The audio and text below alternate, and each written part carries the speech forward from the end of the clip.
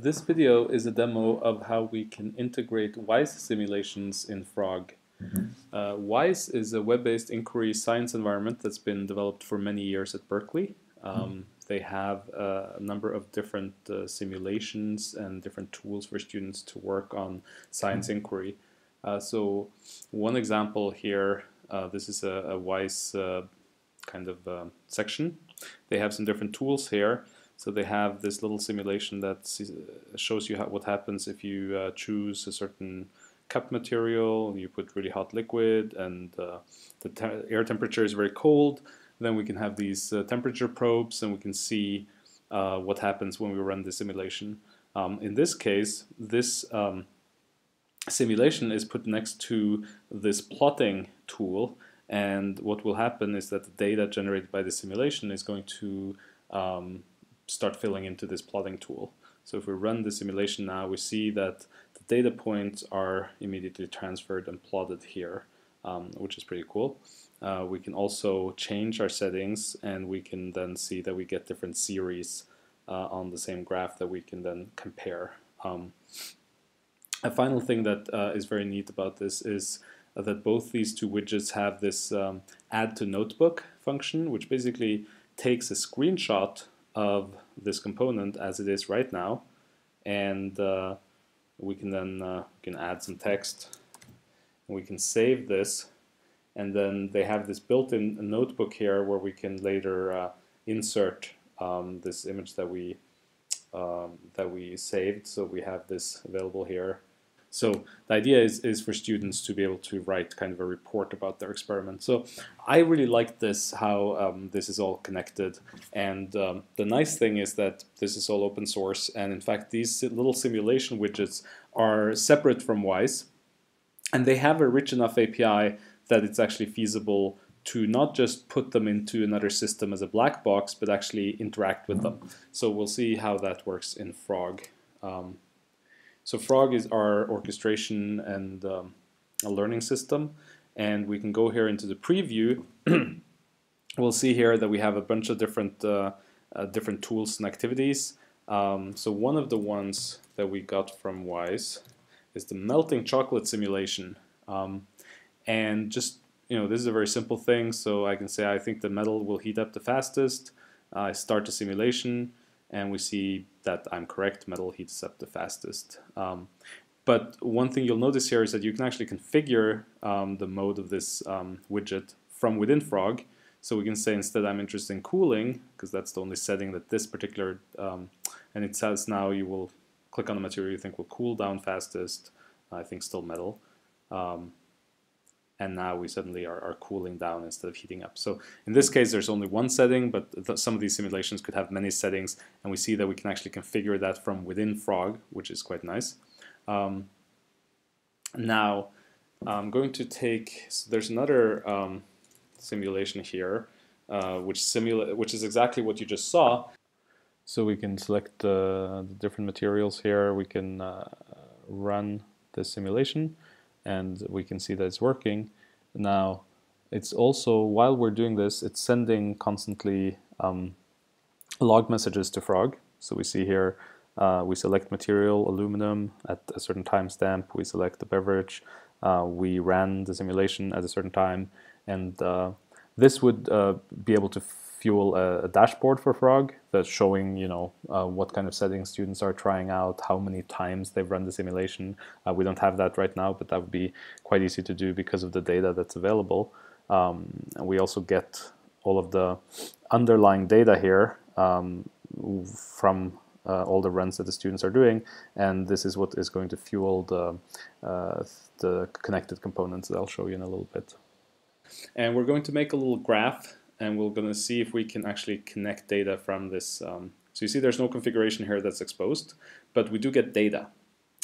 So I'm going to go into the graph editor, and I'm going to create this thermo simulation. And we're going to have a few of them because we want to try to do some different stuff. So I'm going to have here, first we're going to try the screenshot. So I'm going to just put in a gallery. We have different activities that support that could support screenshots.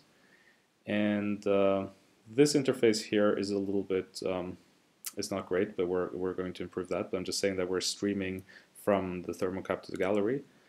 Then we're going to try a plot. So we'll need a plot. And we'll configure this to stream to the plot. And finally, we'll see if we can do a table as well, spreadsheet. So let's see, we'll need, let's say 50 rows, 4 columns, and we'll screen to the spreadsheet. And here I just need to remember to enable the screenshot so that we can send the screenshot to the gallery. Okay, that looks good to me. So I'm going to now start this session with the first activity. And here's what I would see as a student. So I'm seeing the thermocup simulator here.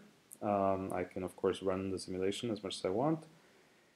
Yeah, I need to select that. And when I'm happy, what I can do is I can take a screenshot, and it now gets transformed into the gallery. And so we can look at, I mean, there's some CSS issues here, but we have the nice screenshot. For example, we could also go back and configure the gallery and say we want the students to comment. What are the laws of thermodynamics? And now if I go in here and click on it again, we'll see that I can comment on this image.